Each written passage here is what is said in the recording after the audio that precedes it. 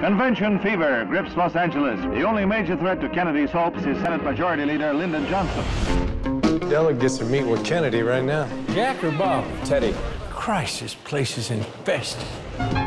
In a surprising upset, Senator John Kennedy has won the West. What? Hi, Jack. You mind if I ask you a question, Lyndon? You're out of your damn mind, Jack. All the liberals hate it. We need Southerners. There's no power in the vice presidency. Power is where power goes.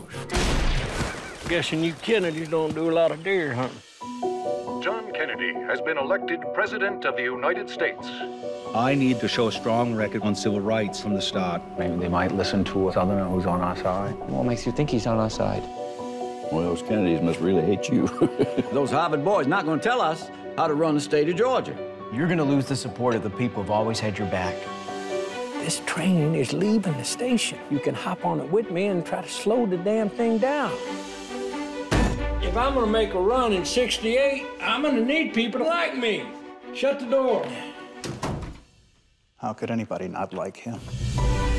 We've got Martin Luther King writing letters from a jail cell. It's an embarrassment around the world. If you submit this bill now, it will never become law. What are we waiting for?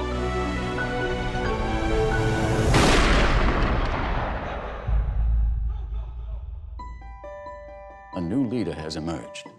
America has a Southern president. You don't waste any time, do you, Lyndon? Excuse me? Rather not have it than have it this way. Kennedy is a man of great ideas. Now the country needs a man who can deliver. There will be no compromise.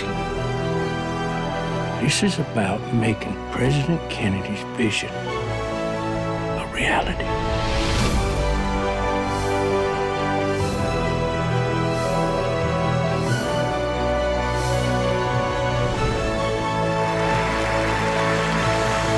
This will define your presidency. I can only hope.